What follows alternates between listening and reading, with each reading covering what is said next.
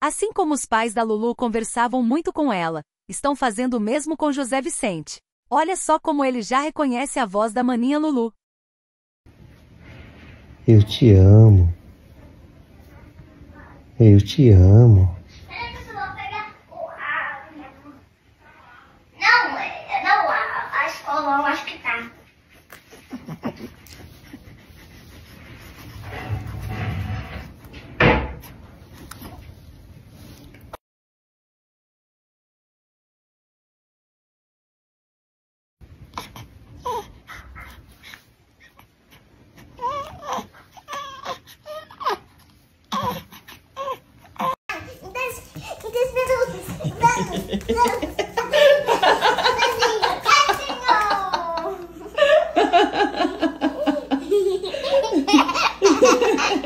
Que alegria!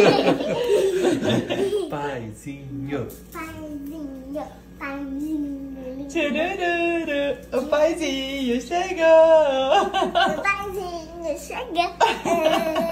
Melhor recepção da vida. Que bolo bom, hein, pai? Que delícia. Delícia, hein, filha? Delícia o bolo da Rafa. Maravilhoso.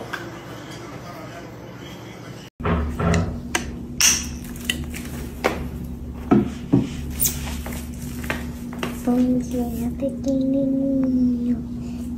Tudo bem? Você é lindo. Você é lindo demais. Amor. Eu tive um pouquinho na reta final da gestação do José Vicente, da Lulu não. Dele eu tive um pouquinho. Não chegou a ser nada muito preocupante, mas foi algo que a gente ficou assim, observando, né, com cuidado, junto com a obstetra. Deu tudo certo, não precisei entrar com medicamento, mas tive sim. No finalzinho ali, chegou assim a 14, minha pressão. Olha, são muitos desafios, né? Mas eu vou destacar um para este momento que a gente está vivendo agora. Pode ser que daqui a um tempo eu mude a resposta. Mas por hora seria equilibrar, né? O carinho, a atenção, o amor para os dois filhos, né? Equilibrar em que sentido? Para que eles, ambos, se sintam amados, se sintam cuidados, se sintam acarinhados da mesma forma, né? Então, que a Lulu, da mesma forma como sempre se sentiu muito amada, muito cuidada e tal, continue se sentindo. E que ele também, mesmo que ainda muito novinho, sinta da mesma forma, né? Esse amor, esse cuidado, esse carinho nosso com ele.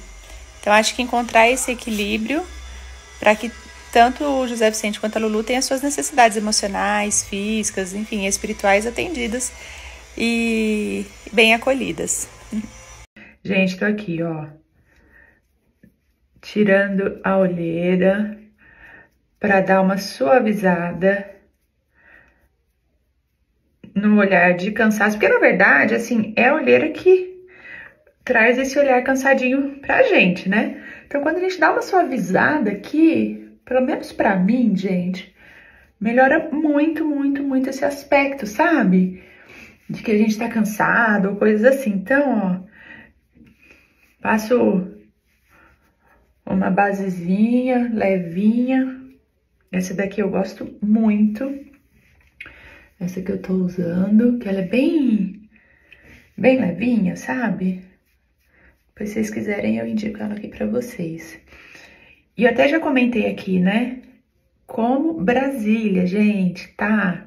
Esses últimos dias, muito, muito, muito seco.